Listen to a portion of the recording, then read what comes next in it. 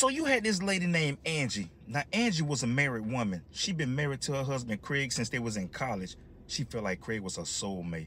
He was perfect for her. It was just one thing she didn't like. Ever since she married Craig, every single morning, before this man even roll over when he wake up, he would let out a big nasty fart. Sometimes even when he didn't even have to fart, he'd be sitting there pushing, trying to make himself fart. And she would always tell him, say, Craig, you're going to keep on until you push your guts out. So one day she was in the kitchen making a turkey for her mom. And then she was cleaning out the guts, you know, the inside of the turkey. Some people call them giblets. She came up with an idea. So she took a cup and she scooped up some of the giblets. She ran back into the room where her husband was asleep and she poured some in the back of his boxes and she ran back in the kitchen. About 30 minutes later, she heard her husband scream. She started laughing. She said, babe, you all right?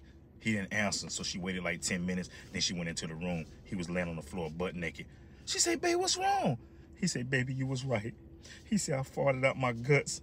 He said, when I looked at it, I almost passed out. He said, I just closed my eyes and I took my fingers and I pushed it all back in.